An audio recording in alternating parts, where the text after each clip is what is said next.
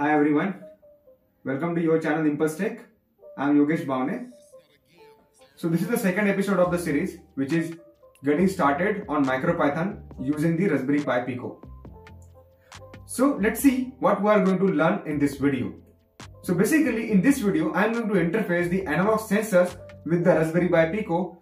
We'll see how we are able to read the analog sensors data and we'll plot the same analog sensors data onto the shell of the Thony IDE. Also, we are going to interface the light sensor and the potentiometer with the Raspberry Pi Pico in order to get the data.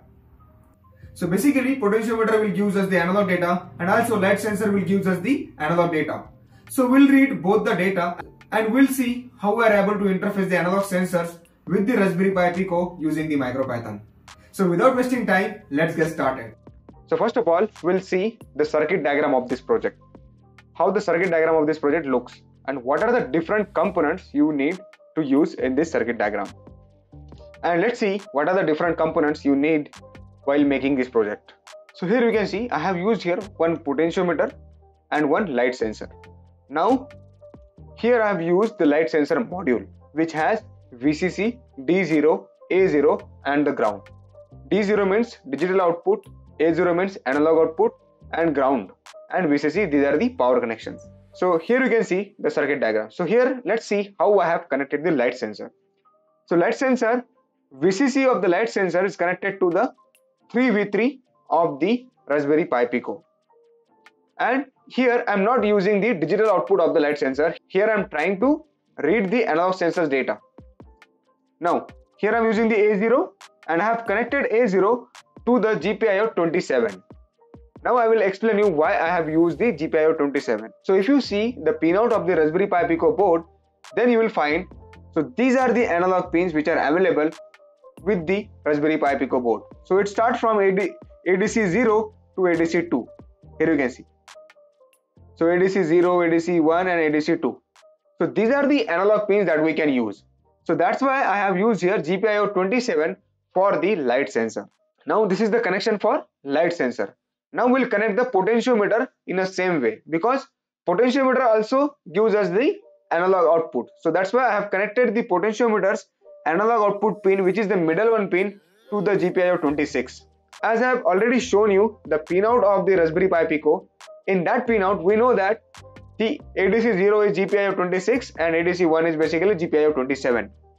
So these two GPIO pins, that is these two analog pins we need to use in order to read the light sensor and the potentiometer data. Here once again you can see the potentiometer, one terminal is connected to the 3V3 and the another terminal of the potentiometer is connected to the ground pin. Ground of the LED is connected to the ground and the positive of the LED is connected to the GPIO 15 of the Raspberry Pi Pico. So why I have connected the LED? Because I wanted to create a project where I can show you that when there is no sunlight, we can automatically turn this LED on based on the light sensors data. This is basically a small project that I wanted to build here.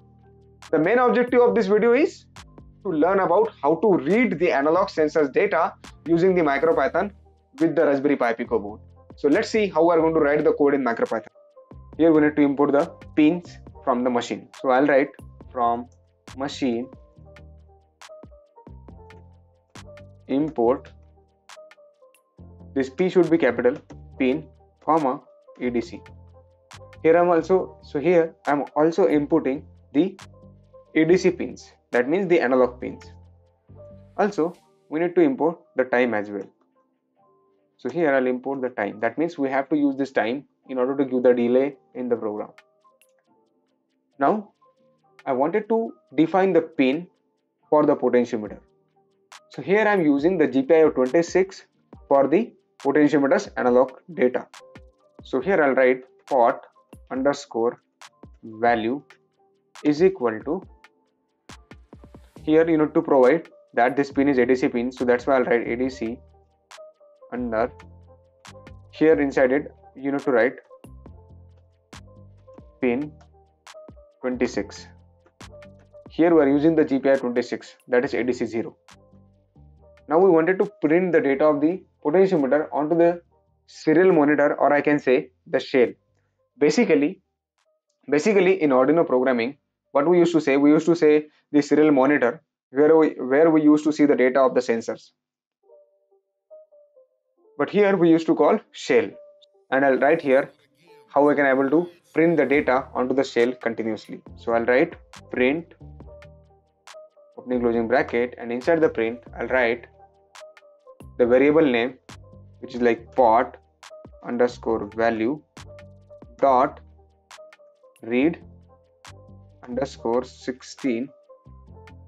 Here I need to write u, basically for the microcontroller purpose, u16, and opening closing bracket inside it. And also we need to provide the delay, time dot sleep. So this is the simple line of code that you need to write in order to read the analog data given by the potentiometer. Now I haven't saved this file, so let's run this code. So first I'll stop the previous code I have used and just run this code. Now it will ask you where you wanted to save this file. So I wanted to save this file on Raspberry Pi Pico. I'll save this, but make sure that you should give the name like this. So I'll give the name as like analog demo dot py. Make sure that you should give the you should rename the file using the .py. So I'll just click on OK. So here I haven't provided the delay time. So what I'll do, I'll just write 1. So that's why the error is there. And I'll click on the run once again the script. Now let's see the script is running or not. Now you can see I can successfully able to print the data onto the shell. So on my screen you can see that I'm rotating the knob of the potentiometer, and you can see the data is changing. So this is the maximum analog data you can get from the potentiometer. So now I have a question for you guys. So why I am getting these values like 65535? So just comment down this answer, like why I am getting this value like 65535. So this is the highest value that I am getting. So just comment down your answer like why I am getting these values. Now I'm just trying to rotate it on the left side, and let's make it 0 now. So this is the lowest value that I can get, which is like 272 or 288 something. So now this is how we can able to read the analog data given by the potentiometer. Now let's see how we can able to print this data in a graph form. How we can do that. So I'll just stop this code, and now I'll go to the view. Now in the view you can see there is an option called plotter. So if you click on plotter, now you can see the sensors data. And what I do, so now if you click on plotter, you can see the sensor data in graph form. So what I'll do, I'll just click on run once again, and now you can see the data is changing. So what I'll do, I'll just try to rotate this knob. You can see now I'm rotating the knob, and you can see changes in the graph as well. So this is how we can able to use the shell as well as the plotter together. Here you can see. So if you have used the serial monitor of the Arduino IDE, then you can see, you know that at the same time you can't use serial monitor and the serial plotter. But here you can see we are able to use shell as well as the plotter. Now let's see how we can able to read the light sensors data. So now we wanted to read the light sensors data. As I explained you in the circuit diagram, the light sensor is connected to the GPIO 27. That means ADC1. So basically, if I clicked on this run command, it won't work. You can see the random analog data, which is not true data. If you can see the graph as well, this is not a true data. So now I'll just change this GPIO 26 to 27, and let's see the actual data. Now this is the data which is coming from the light sensor. Now you can see here I have used the light sensor. This is the LDR module which is connected to the GPIO 27. This is very simple connection. Now if I put my finger on the sensor, you can see the changes in the values as well. Now the value is greater than 45,000. Here you can see. So if I remove my finger, now values are suddenly dropped. If I put my finger, values will suddenly increase. You can see in the graph as well. So if the values are like more than 45,000, that means I have put my finger here. That means there is a darkness. And if the values are more than if the values are less than, I can say the 20,000, that means there is a brightness. So based on this, we can create a simple automation which is turning on the LED bulb when there is darkness and turning off LED bulb when there is a brightness. Let's see how we can do that. So now in order to make the smart LED, that means this LED will turn on only when there is a darkness and turn it off when there is a brightness.